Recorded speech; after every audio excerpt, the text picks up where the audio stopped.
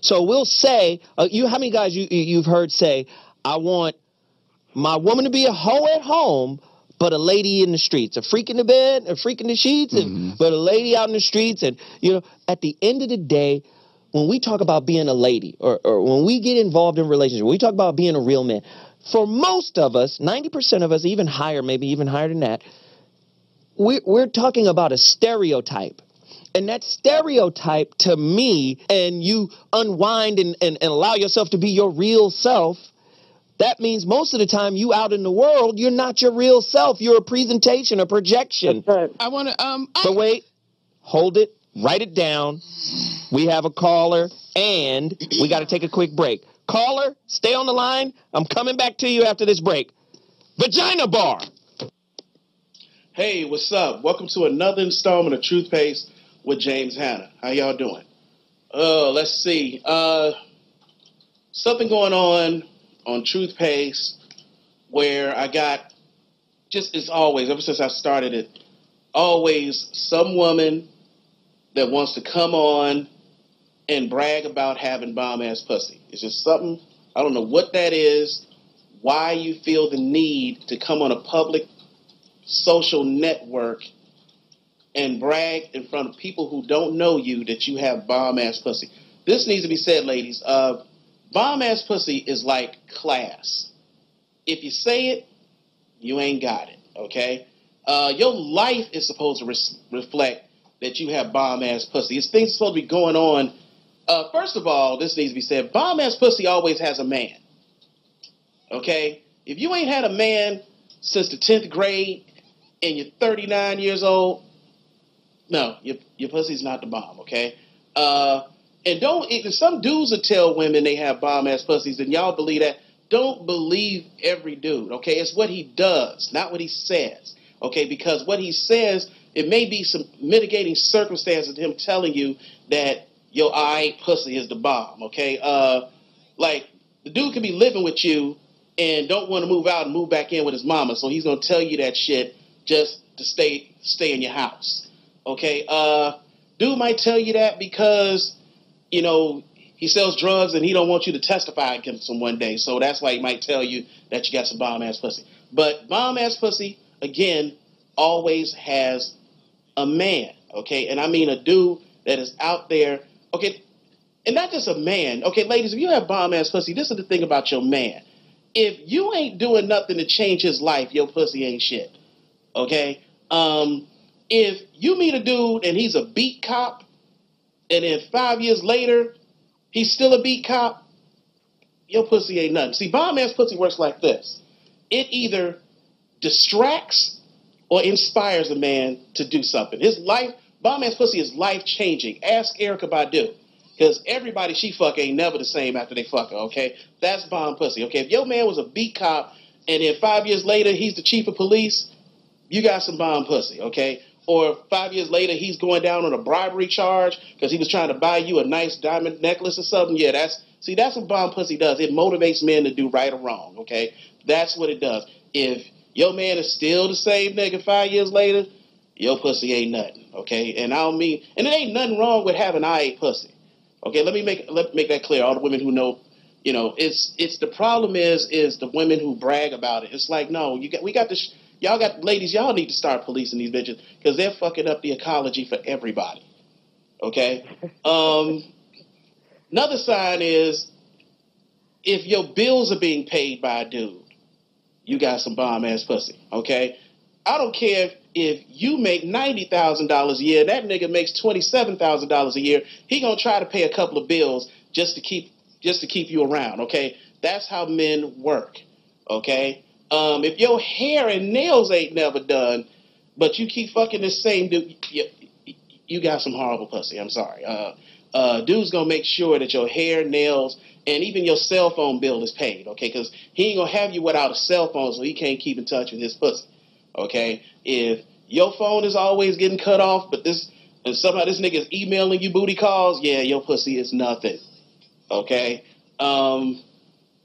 And this needs to be said, like I said, it's something going on where it's just these women, y'all are, what? I just wonder, when did pussy need advertising? Big Mama didn't advertise pussy. Hey, and you got here, okay? Big Mama was married 50 years. That's how you know she had some bomb-ass pussy, but she didn't advertise it. It's the fact that your grandfather came home every day that let the world know that you got some bomb-ass pussy, okay? If your man works around the corner and this nigga takes 2 hours to get home, your pussy ain't shit, okay? And that's all I got to say about that. I mean, really, it's just, y'all got to stop with this madness. This I got the bomb pussy, the snapper, and all that stuff. It's just let a man find out you got the bomb pussy and the snapper on his own. All right. Anyway, that's it for Truth Paste. That needed to be said. And if you like what I had to say, man, rest in peace to my brother, James Hanna. I really appreciated that clip, man. I miss that brother, man. He used to call me all the time. We talk about topics and, man, we need to get this show.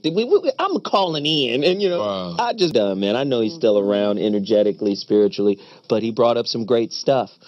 And he was in a comedic context, but in a spiritual context, I believe mother, material, matter, manifest. All of these words are connected, etymologically speaking. With that said, if you're not building and creating something with your men, and women have the power to do that simply by believing in a man, simply by investing emotionally, spiritually, she makes him more of what he already is, right? This is a more esoteric definition of what behind the statement of behind every good man there's a good woman, or behind every great man there's a great woman, because there's something about her belief and her energy and her passion and what she's putting into him that helps him reach or hit the mark, or kind of aims him at the mark. That's what good, powerful women do. And if a woman, we know the stats out there, most women are not having deep, for real, cervical, orgasms, like busting off, really getting it. And I think if they're not getting it, they're not at their most powerful creative space. Veronica? Yeah. Yes, that is absolutely true. To kind of what James said, I mean, if you got a bomb-ass pussy, you'll have a harem of alpha males lined up around the corner. That's the truth. Because that's the truth. It is. Right. That's Betty Joe Johnson she's talking about. But we've so lost sight of what that is, and it's as you said, Joe. This is spiritual, because we were given the act of sexuality, yin and yang, as a conduit, as a way to feed each other. In other words, if we as men and women were correctly using sexuality for its true intent, Veronica, and its true purpose, Veronica. You just said something that just sparked something in me. Are you telling me that the lady all of these women are aspiring to be is the social construct, but the goddess/queen is the spiritual aspect? And what happens, in my opinion, is that most women are in pursuit of the lady, quote unquote, at the expense of the spiritual. So there's an imbalance in the development of both of those, right? Is that what you're saying? Correct. Absolutely. Because if we knew what we were capable of as queens and as godmen, just given the sexual act, if we knew how to use that to create dynasties and nations, then we would be uncontrollable. Wow. And so these institutions have given us the energy of guilt and shame to stop us, and division to stop us from realizing that. Because if we were to actually be in yin and yang, and we were to be activating each other spiritually and sexually and climbing that sexual staircase to God, we wouldn't need all of these industries and institutions that have popped up that we support with our fear. We support the church and the wedding industrial complex and all that stuff with our fear. We feed it with our fear. But if we were to throw all of that off and stop tolerating that substandard, wifey, really? That's what we aspire to? No. No. We're meant to, we are a creative magnetic force. But we have to throw off all the guilt and all the shame, and our brothers need to support us in doing that. Wow. Brandy? Brandy doesn't seem to agree. No, I'm not disagreeing. I know. I just like to say that. I know. If you have everybody on here thinking that I'm an angry, contrary bitch, I'm actually really mellow. You are a contrarian here. No, Thank you. I Okay, tell us what your contrarian point is. No, what I was going to say to you in regard to what we were speaking about before the break, you're talking about the lady in the streets freaking the sheets, that sort of thing. And I think that I agree with what you say about one of them being more of a social construct and the other one being spiritual, but I don't think that one has to negate the other one. Neither do I. I think they have to work in concert. Right, yeah. I think that just because you may aspire to be a lady, I don't think that necessarily means that you absolutely must sacrifice, your sexuality, your inner goddess. Let me ask you, how do you check in with your spirit, with your intuition, with the goddess queen side of you? That's for you too, Whitney. You mean in regards to... Just period. Like, what is your process that keeps you tethered to the knowledge and the consciousness and awareness that you're more spirit than you are a social being running around trying to get the next dude?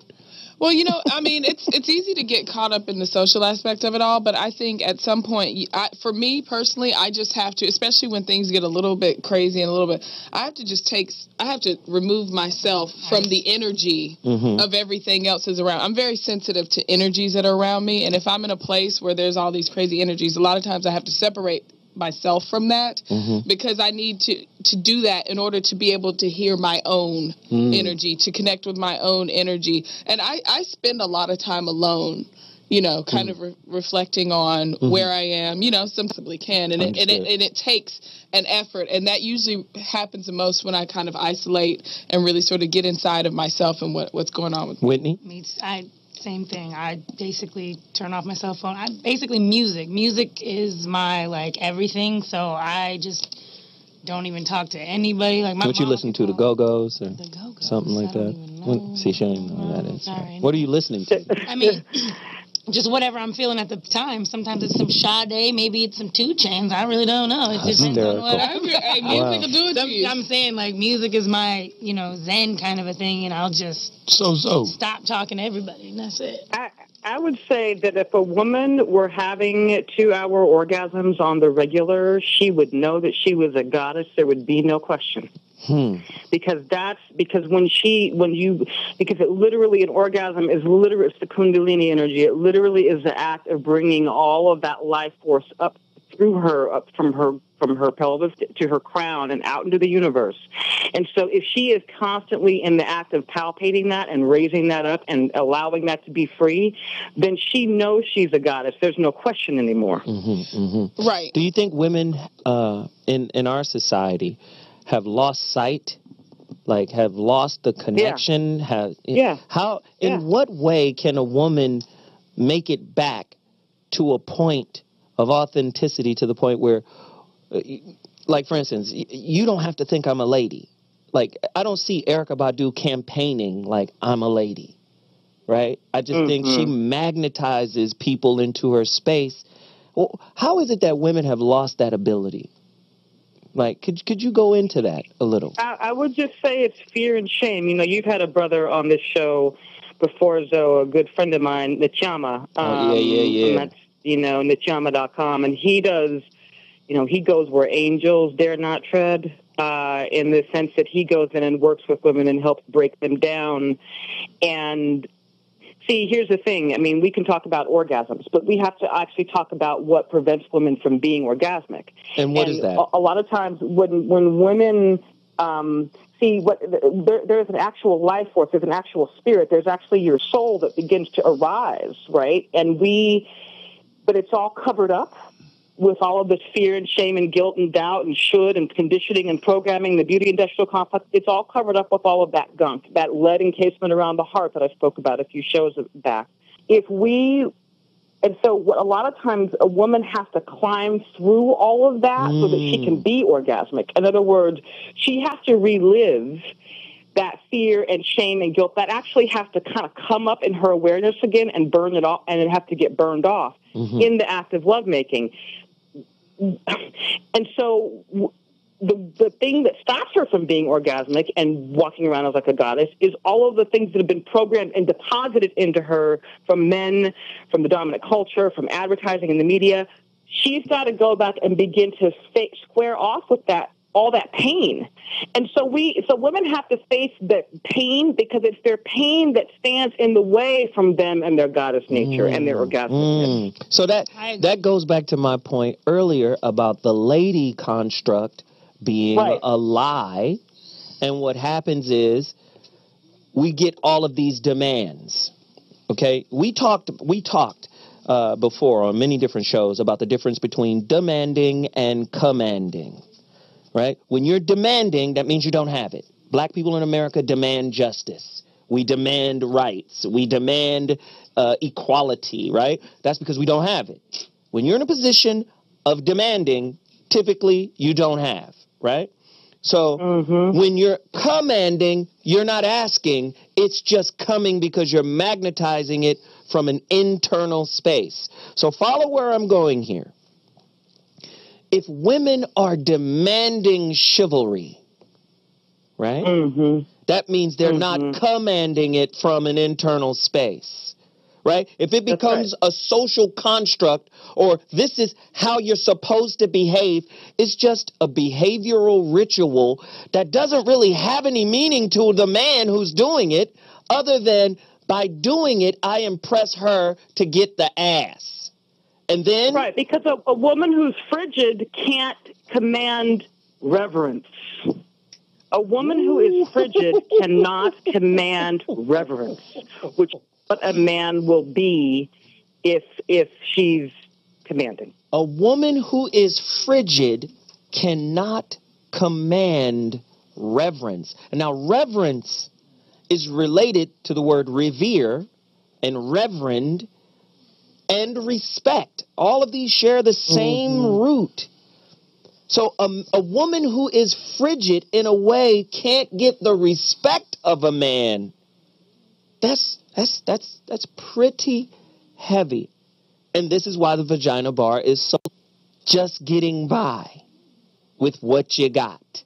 Just like Corey said, you just want to fucking win right now. Wait till I get some bread. I'm up out of here. Right? I think that's heavy, man. 323-965-1600, ladies. I agree. Everything Veronica said. The past 2 years, you're going to have to disagree with something. Look, not with Veronica. Veronica's on point. You guys, maybe some of the stuff y'all are saying ain't going to be a friend. I'm saying. But no, like, for the past 2 years, I have been single on purpose because I'm trying to find myself because I went through a lot of stuff. I'm trying to, rebuild myself before I open up to that, I guess, man, but maybe I'm doing it the wrong way. But I'm not going around sleeping with a bunch of people because it's not fulfilling. You know what I'm saying? It's not fulfilling. Go deeper. It doesn't feel good. Like it's doing nothing for me. How often do women just fuck somebody because that real nature on the spirit side says, I just need good dicking. And then after you get it, you get ridiculed by that inner critic that's in alignment with society's rules. And then you have this bad feeling later. Like, damn, I shouldn't have did that. How is he going to look at me? How is he going to view me? How often does that happen for most women? 323-965-1600. We got a caller on the line. Caller, holla at me.